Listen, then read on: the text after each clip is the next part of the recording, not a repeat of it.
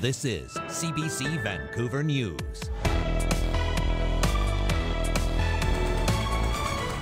And just for Vaisakhi, just having this atmosphere around us and just like what it is, just like the birth of Khalsa and like our religion, that's the important thing for us. Canada's largest Vaisakhi celebration drew people from around the world. We'll bring you the sights and sounds from Surrey and depletes the resources that we have that we can respond to those natural fires. These are all preventable fires.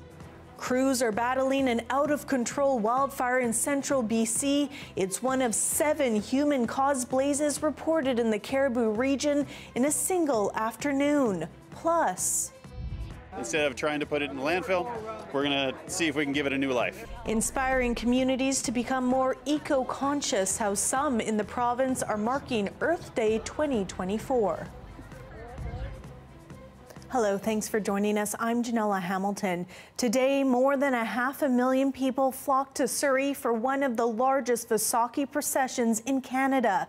This year's event, a mixture of joy and reflection for some still seeking justice for the killing of a BC Sikh activist last June. As our Maurice Katz reports, the important religious celebration drew in people from around the world. Vibrant colors and the smell of homemade food filled the streets of Surrey on Saturday. This is makki di roti and this sarson ka saag. Thousands of people gathering for Vaisakhi, some coming from thousands of kilometers away. I'm basically from India, Punjab. I feel like home. This is pretty common in India. Organizers say Surrey's Vaisakhi celebration could be the largest in the world. Very, very pleasant time for me. First time I saw the Vaisakhi like in Surrey. The holy day marks the creation of the Order of the Khalsa in 1699. This year's procession, a mixture of reflection for some, following the killing of BC Sikh activist Hardeep Singh Nijjar. It's also a time to connect with faith. The festivities are rooted in the traditions of Seva and Langar, 2 significant aspects of Sikhism. Make stalls and then just giving free food to everyone. A chance for Surrey's growing Sikh diaspora to come together to celebrate the community and culture. I think it's a beautiful thing that so much of our community has immigrated to this country and we can make such a loving environment here. Maurice Katz, CBC News, Surrey. Homicide investigators say a man charged with the murder of his wife in their Abbotsford home 2 years ago has pleaded guilty.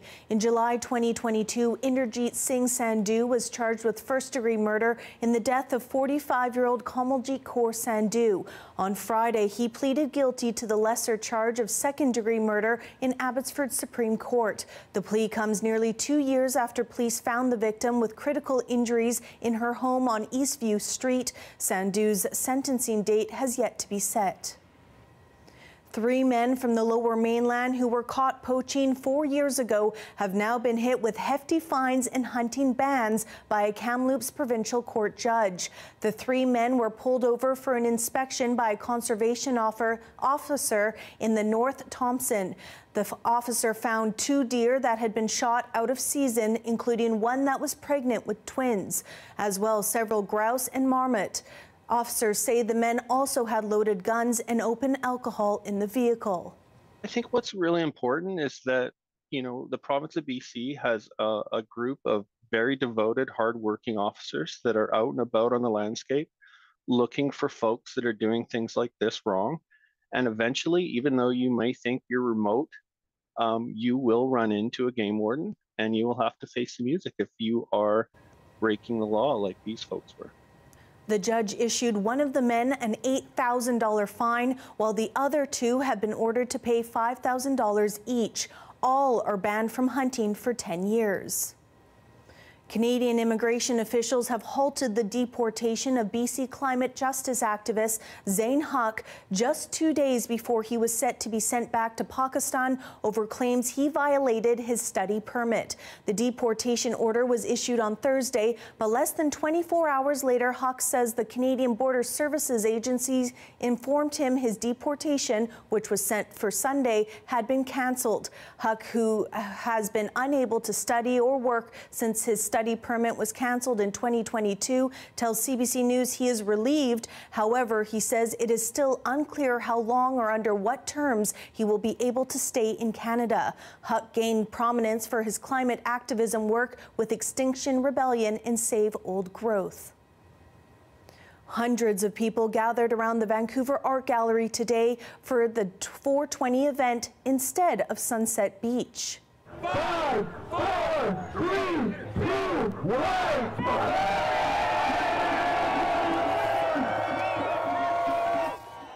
To dissuade the event from taking place at Sunset Beach, the Vancouver Park Board decided to temporarily close down some facilities. Vancouver police were on hand at the art gallery and say officers seized cannabis products from a vendor who refused to stop illegally selling at the event.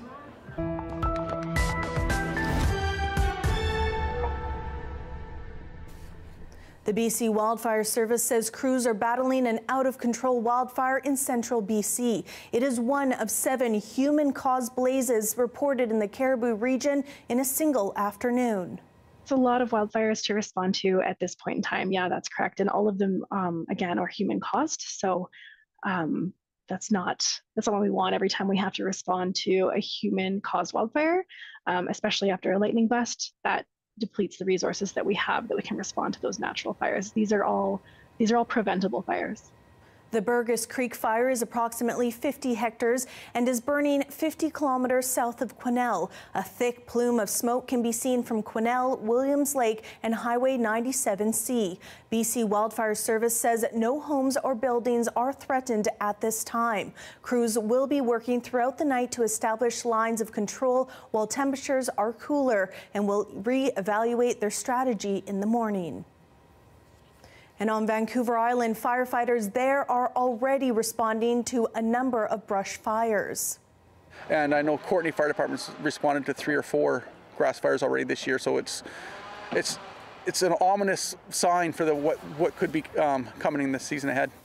The BC Wildfire Service says they are preparing for a busy summer ahead, going through different scenarios they may encounter, including one where hydro and natural gas infrastructure is threatened by wildfire. If you look around, you can see it's quite easy that this infrastructure may be affected, and especially for the substation, there's a lot of dangers that the firefighters aren't normally exposed to. And of course, if we lost this infrastructure to repair it, would be significant delay of power to this area. Crews then moved into a residential area to practice structure protection.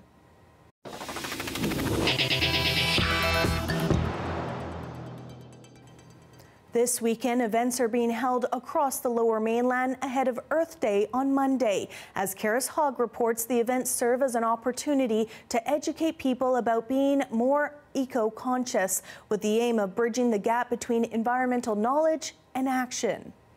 Surrounded by green space and nature, hundreds of people are marking Earth Day at this Mission Park. Mission is definitely a very outdoorsy town. The people here love to be outside, love to be a part of nature. There's a lot of community organizations. Actually, right behind me here, there's the BRIM Repair Cafe. And BRIM stands for Building Resilience in Mission. And this is a group of volunteers around the community that are really trying to make a difference. Like volunteer Eric Bearda. I am attempting to fix this air fryer that was dropped off. Somebody dropped it off and says that it doesn't turn on, so instead of trying to put it in the landfill, we're going to see if we can give it a new life. Using his skills to divert waste from the landfill. Today's culture seems to be throw away and buy a new one, so if we can give it another lease on life, that's great. Chef Rayanna Layfield says roughly half the food she eats is foraged from local forests. We can't legally forage in parks, but you can just leave your little city area or go into the forest on Crown land, and you can find yourself all sorts of vegetables and herbs on the ground. She offers tours to educate people on which plants are safe and how best to prepare them, like fiddleheads that are unsafe to eat raw, but when cooked can be delicious and nutritious. I'm going to put them into hot boiling water with salt for maybe 30 to 60 seconds. I'm going to strain that out, and then I'm just going to saute it in some wild herb butter. Alexis Holmes makes clothing from reclaimed fabric. It's important for me to do this because I'm also helping divert waste from landfills. And then by doing all this, I've been able to create a zero waste system. So it's really challenging what we think is fashion and how, I guess the whole system as a whole works. Dolman hopes events like this spread awareness about the simple ways people can make conscious choices to help protect the planet. Because really, at the end of the day, it's really a community effort. Karis Hogg, CBC News, Mission. To the latest now on an orca calf trapped in a lagoon off northern Vancouver Island. The Federal Fisheries Department says it has been feeding seal to the killer whale as part of the rescue effort, but is reminding the public it is illegal to feed marine mammals otherwise. The department says the decision to use seal meat was made after consultations with marine mammal experts. It's good news for rescuers who will now have a bit more time to try to get the orca out of the lagoon where she's been for more than a month after her mother died after getting trapped on a beach during low tide. A team of more than 50 people tried to rescue the calf last Friday but were unsuccessful. More than 1,000 people gathered to watch the spring turnout at Kootenay Meadows Dairy Farm near Creston. The farm's dairy cows spend the winters indoors to protect the soil and their feet, but come springtime, the cows return to their pasture. As our Corey Bullock reports, the amusing event also raises money for the community.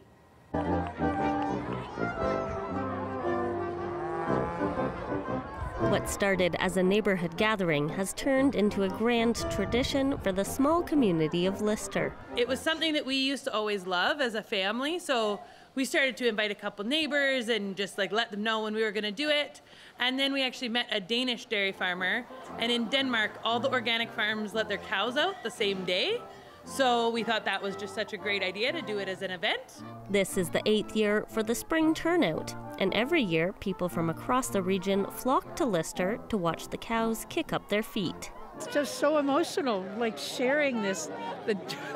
It's pure joy. I mean, watching the cows leaping and jumping. There was this calf that I touched its nose and it started licking me. Kootenay Meadows is a family-run dairy farm. They produce milk products and cheese and are currently milking 130 cows. We try and do everything as closed loop as possible. So we grow about 95% of our own feed, and that's all within about a 5-mile radius of the farm. Try and minimize the externalities and environmental impact of our farm as much as we can, and just be hopefully a good part of our community. Harris says that in Lister, the soil is made of heavy clay, and when it's wet, the cows can destroy the ecosystem that Kootenay Meadows works hard to keep. It's also tough on their feet. If they're walking on frozen, pocked up clay, they'll start to bruise their soles and cut in between their toes and stuff. So it's partially for the soil and partially for the cows' health. Besides being a stomping good time, the spring turnout is also a fundraiser for the Lister Community Association, which takes care of Lister Park, a neighbor to Kootenay Meadows. I love Creston and I love the Kootenays, but I'm really proud of Lister and to be from Lister, so it's an important thing for us. A community that's truly welcoming spring with bells on. Corey Bullock, CBC News. Cranbrook. And here's another sure sign it's spring. A pair of well-known grizzly bears have emerged from hibernation. Grinder and Kula appeared yesterday at Grouse Mountain in North Vancouver. They have been in winter dormancy for almost 5 months. The grizzlies first came to the area in 2001 when they were rescued after being orphaned. Wildlife officials say the bears are 2 of the most popular residents at Grouse Mountain. A massive U.S. aid package for Ukraine looks likely after months of political wrangling. The reason for the holdup after the break.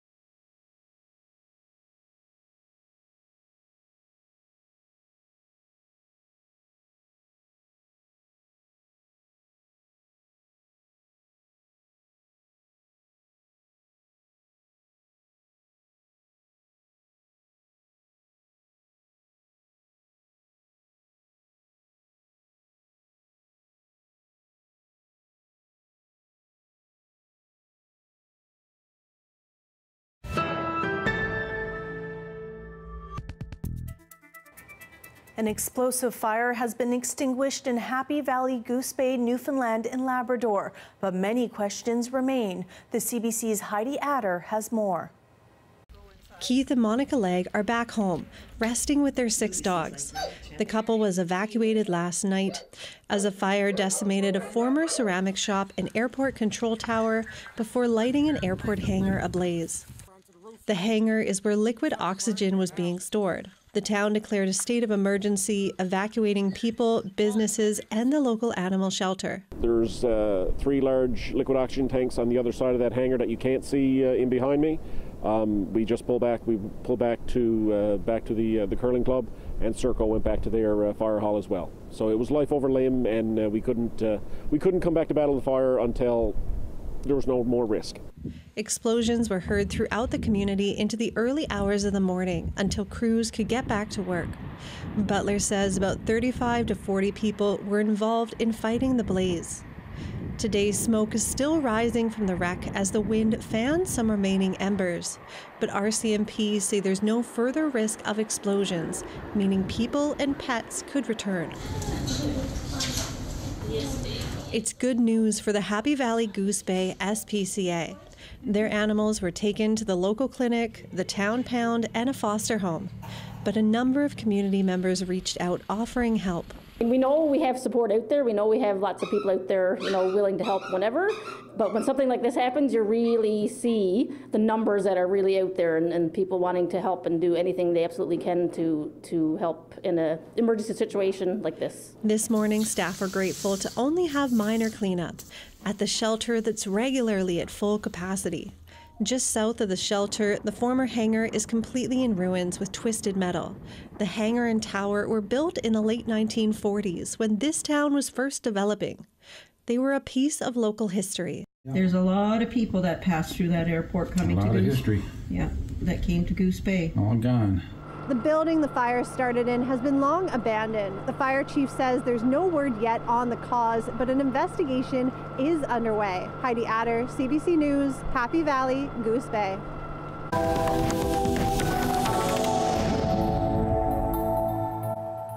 Today marks 25 years since one of the deadliest school shootings in U.S. history, the attack at Columbine High School in Colorado. 12 students and a teacher were killed and 21 others injured. The 2 shooters started outside, then moved to the library. They also brought explosives, but those failed to detonate. Less than an hour after the first shots, they turned the guns on themselves. They were 17 and 18, weeks shy of their graduation. The man who set himself on fire yesterday outside the venue of Donald Trump's latest trial has died. Authorities made the announcement early this morning. Officials believe he was acting on conspiracy theories, but did not appear to be targeting Trump or anyone else involved in the trial. An online manifesto critical of politicians did not single out Trump in particular. It's been months in the making, but a U.S. aid package for Ukraine finally looks likely. It passed in the U.S. House of Representatives today. And as the CBC's Sasha Petrusik takes a look at what's behind the holdup and why the move comes at a critical juncture during Ukraine's fight against Russia. The bill is passed. With that, Democrats and Republicans overwhelmingly approved $61 billion in aid to Ukraine, the most contentious part of a complicated U.S. package of bills that took months to pass in the U.S. House of Representatives. Pushed through by Republican Speaker Mike Johnson, who was still arguing with some in his own party after the vote about what's at stake. It's a dangerous time. 3 of our primary adversaries, Russia and Iran and China, are working together, and they're being aggressors around the globe. The bills also include $8 billion for Taiwan and $26 billion for Israel, whose support rose this week after it was targeted by Iran. For Ukrainian President Volodymyr Zelensky, this is a lifeline, which he immediately acknowledged with "Thank you, America." Спікеру Майку Джонсону, усім американським серцям. I thank all American hearts who, like us, feel that Russian evil must not win, he says. Over the past weeks, the prospect of a Russian military victory seemed more likely as Ukraine ran low on ammunition and struggled to repel Russian drones and missiles, pleading for the kind of air defenses that protect Israel. But the debate was bogged down by a split among Republicans, supporters of Donald Trump, like Marjorie Taylor Greene, calling today's vote a sellout. When we had members of Congress in there waving the Ukrainian flag on the United States House of Representatives floor, while we're doing nothing to secure our border, I think every American in this country should be furious.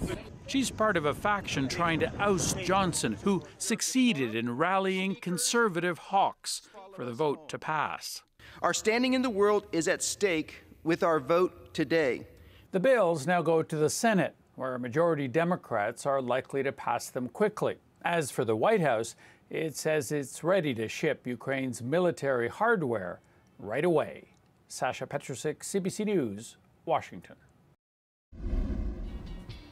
Here we have a time lapse overlooking Burrard Inlet from earlier this evening. When we come back, what the Canucks playoffs journey means for Metro Vancouver businesses.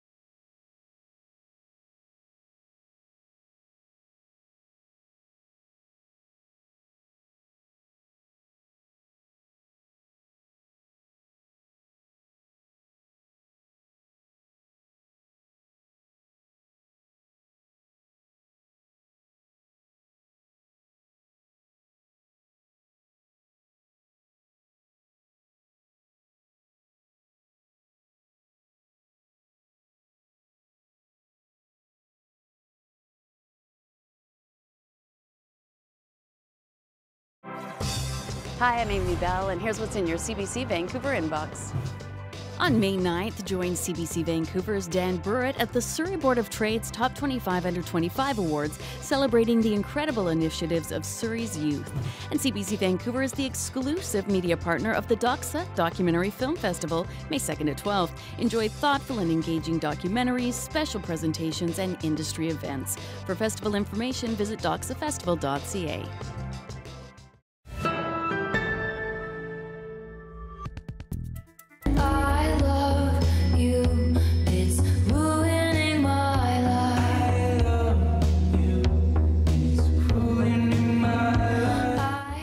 That's Fortnight, a new track and music video released by Taylor Swift. It's the lead single from her latest album, The Tortured Poets Department, and it features rapper Post Malone. The black and white music video also has cameos from actors Ethan Hawke and Josh Charles.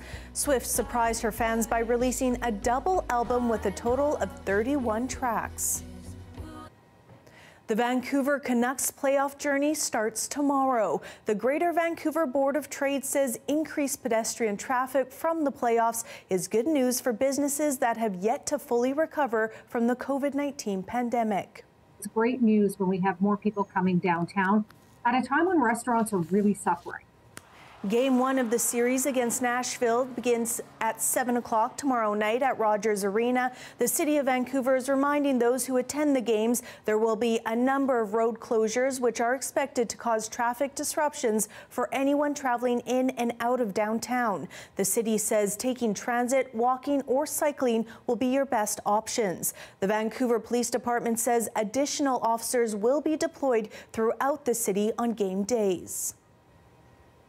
And a reminder, tomorrow morning is the 40th annual Sun Run with a number of road closures, so make sure you check that before you head out as well tomorrow morning. And that is your late news for this Saturday. Thank you so much for watching. For news at any hour, you can always head to our website at cbc.ca/bc.